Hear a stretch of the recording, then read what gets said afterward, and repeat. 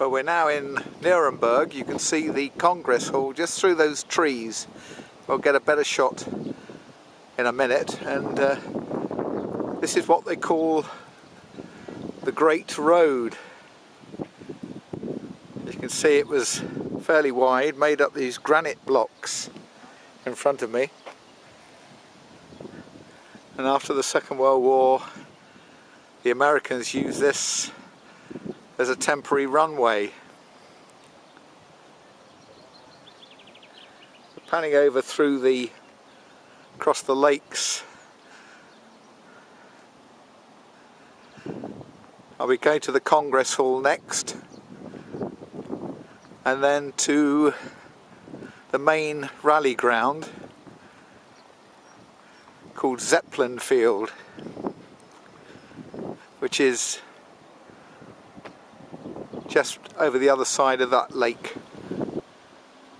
before the party grounds. There was a zoo here. See the entrance to it? And there's an aerial photograph of it. You can see the lakes, and some of the lakes are just through there.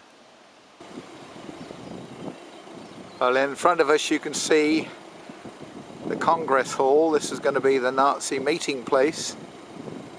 Never was actually finished. I think there was going to be a roof on it at some stage, but it's open to the atmosphere, if you like, and it's a U-shaped building. One end is in the centre of the screen and it swings right round, and the other side of the U is out of shot. The lake that we just looked at is just behind me.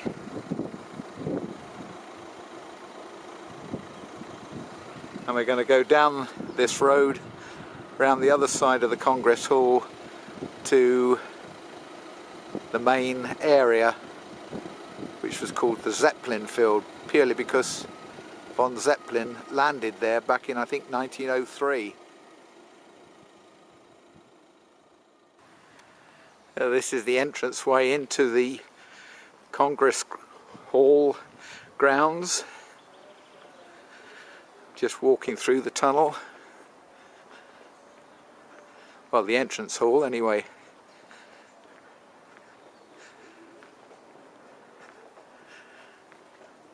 And now you can see the actual size of it.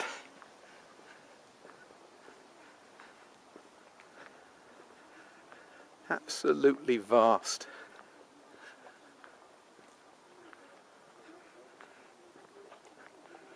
As I say, from what I've read, this was going to have a roof over it.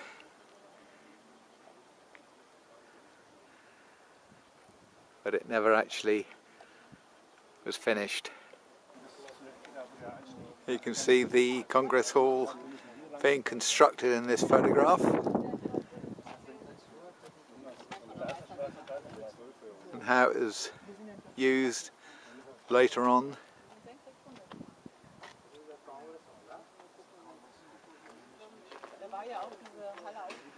They reckon if finished it would have been probably between 2 and 3 times the size of the Colosseum in Rome. I can see across the lake now into the back of the U-shaped Congress Hall. We're walking around the lake and we're going off to the Zeppelin Field along here. It's only about half a mile to walk. Well, we've arrived at the Zeppelin Field. This is what remains now of the National Socialist Party rally grounds. A lot of the structure was knocked down due to it being unsafe. The main central piece is there in front of us.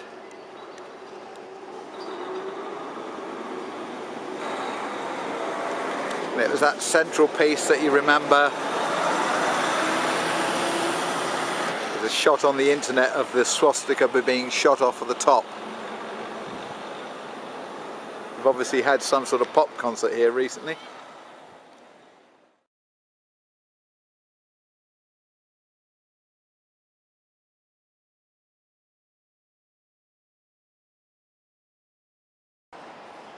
Well, we're looking at the end structure, what remains.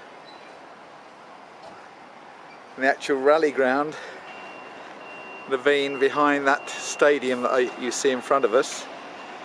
You can see these row of columns behind that lorry with Landgraf on it, still remaining. And we're now going to go up the steps to the main central section of the stadium. You can see that this place still has an attraction to some people, myself included.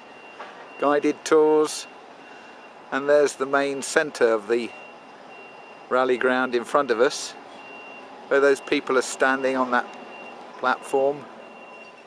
I'll zoom in on it. Is where you've seen pictures of Adolf Hitler addressing the crowd, which will be behind this stadium in front of me. Well, I've walked along in front of what remains of the stadium, the steps. There would have been arches at the back there that were taken down. As I say, they were unsafe. And here is the main centre of the rally ground, where that person is standing on that platform is where Hitler would have addressed the crowds that attended these rallies. Hoping to be able to get inside up there. Certainly looks open. That's where I'm going next. This picture shows it in its full glory. You can see the arches being now destroyed, and it was base designed by Albert Speer on the Pergamon altar. And you see the flags in that corner. That was what I was saying previously, the remains of the towers around the ground.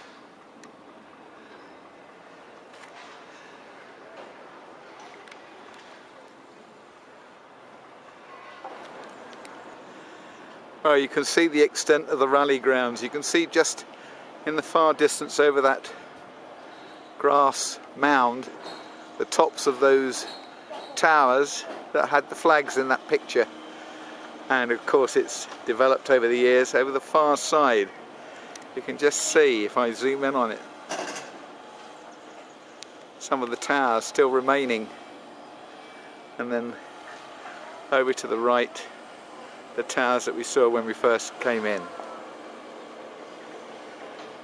I'm standing on the platform where the Führer would have stood, addressing the people and the rally as they came into this ground, enormous ground. Well, I'm looking at the left-hand side of the stadium. That's left-hand side as you look out to the rally grounds in front of us. There's the platform where Hitler would have stood. We're now looking up to the main part of the rally ground, what remains of it. As I say, all the arches that would have been along here have gone. And this is the central door of the main part of the stadium, and it's up there that you would have seen in many a film, the swastika being blown off the top. No signs of it really, no marks as if it was chipped brickwork. It looks very clean, in fact maybe too good, maybe it's been replaced.